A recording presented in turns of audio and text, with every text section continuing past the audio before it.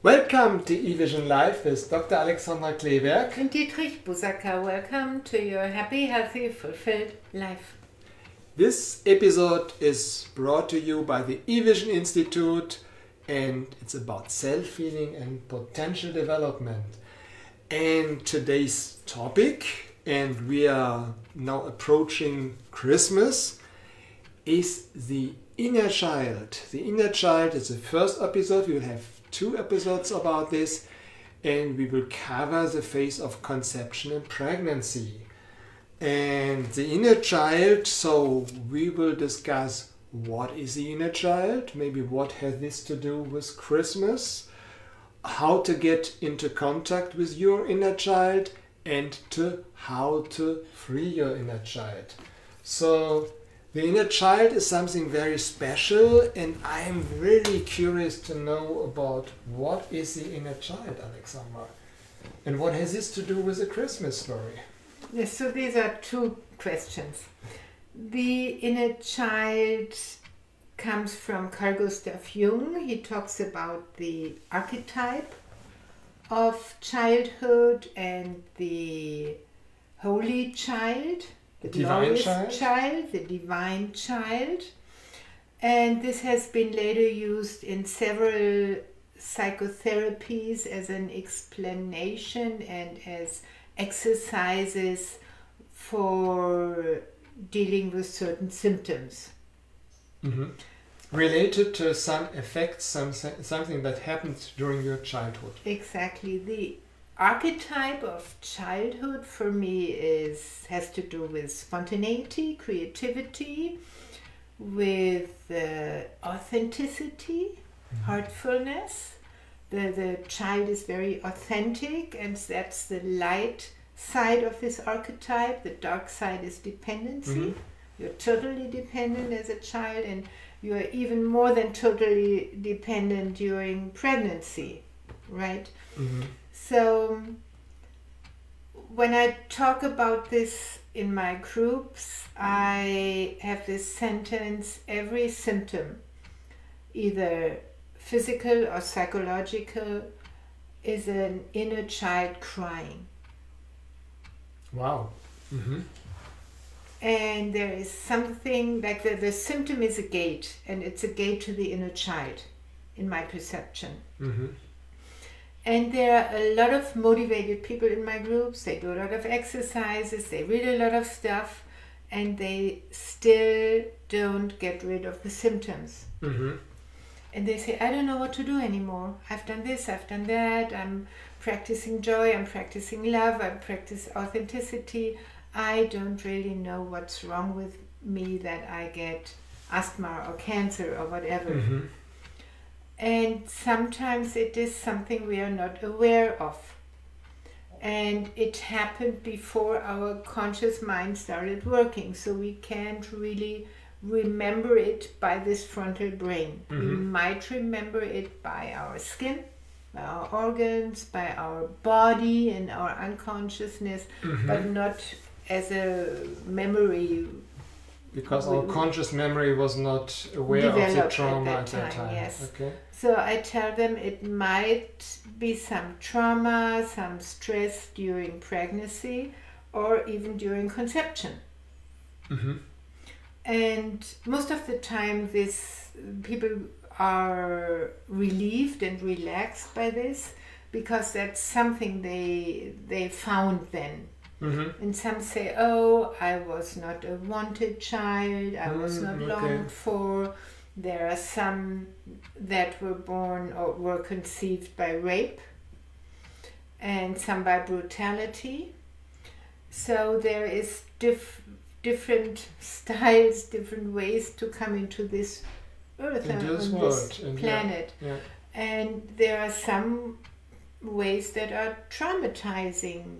We don't have research on how that traumatizes the child. There is some research in Germany about sexual abuse, mm-hmm. and children that were conceived by rape.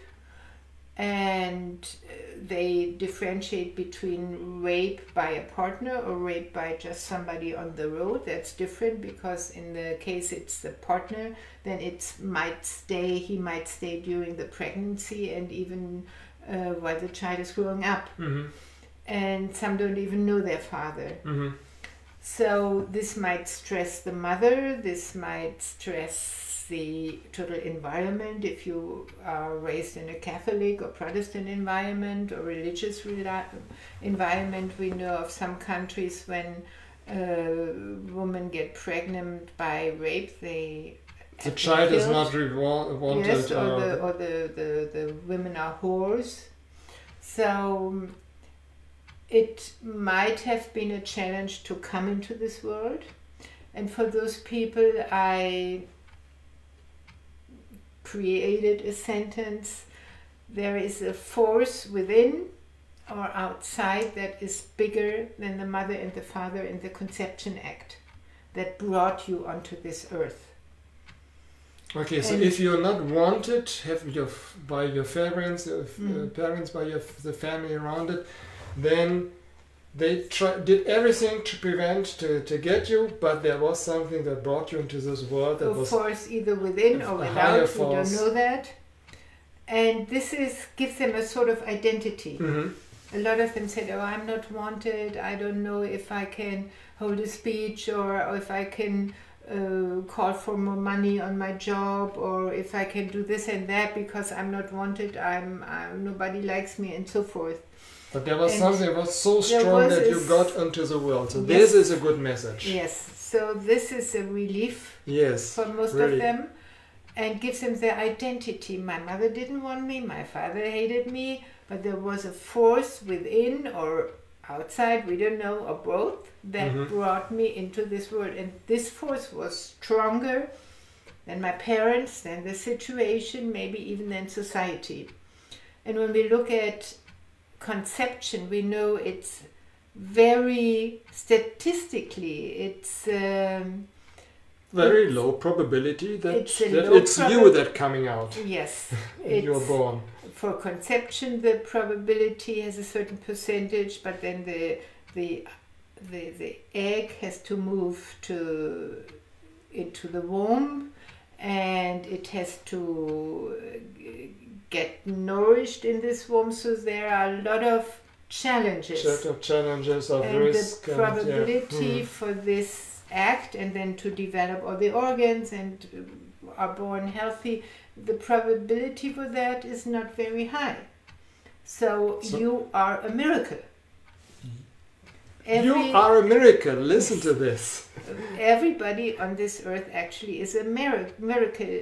He or she has gone through very many challenges. And he is a winner. Yes, and you have a heritage of winners in your back, because all those other females and males have survived in a way. They adapted, they created, they brought your parents, your grandparents, your great-great-grandparents into this world. So this is really a miracle. Mm-hmm. So if your mother didn't like you, your father didn't want you, you are a miracle, and there is a force bigger than them, inside or outside or wherever, which brought you into this world. But I need to get aware of this, because I wouldn't say that it's that easy. I wouldn't have thought of it. This really could affect much in my life. Sometimes people get self-esteem by that. Mm-hmm. They feel, oh, I'm somebody. She has a nice mother, but I have a big force. So this might raise up the self-esteem, the inner peace with this life. Mm-hmm. So this is something you can work on, so to say. And the other part is the pregnancy. There are a lot of challenges in that. Mm-hmm. You get nourished through your mother, so you get all the hormones, and by that all the feelings of your mother in your heart and blood circulation. Mm-hmm. So it's mother and you are sort of one-to-one. So all the information of your mother is more or less inside of you. Yes, and it informates you, the body. And there is also the water in the womb, which swings, which has a certain concentration. And that's the environment you're in, and you feel it on your skin. And then you can also hear and sense the environment of your mother, like when the father screams or yells. Or the mother yells or screams. Yes, we now know that the embryo has information about everything that's around him or her. And that might be a challenge. It might be stressful because the mother is stressed. Like I have some clients that were born just after the war, and the mother had 5 or 6 children. The father was dead. And she said, oh, another child, it's so exhausting, I don't have the strength. Or she says, oh, this is the last child from this man, I have to occupy it and shelter it and have to stick very close. So it might be in either way.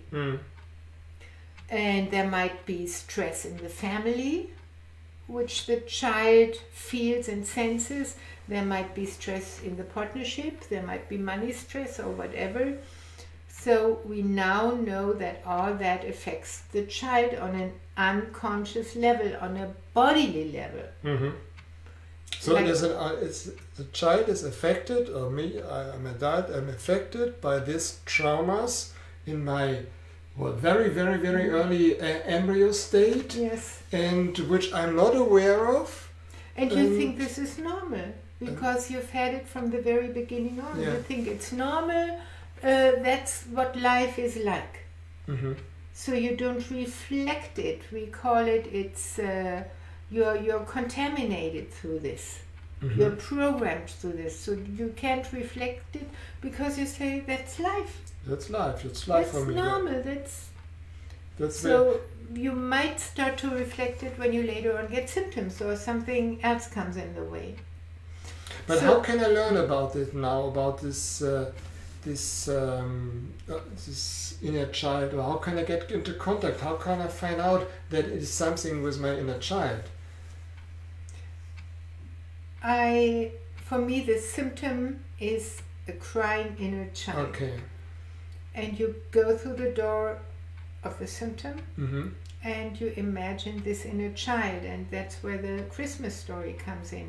Like about 20-30 years ago, we said, oh, that's what it was, and you can't do anything about it. And there are a lot of children that were born too early, and we know they are getting more and more into addiction or depression or anxiety, so the probability for that is higher than for a child that has been carried 9 months. So we said, there's nothing you can do about it. You can support this, you can try to help, maybe you can give medication, but that's all.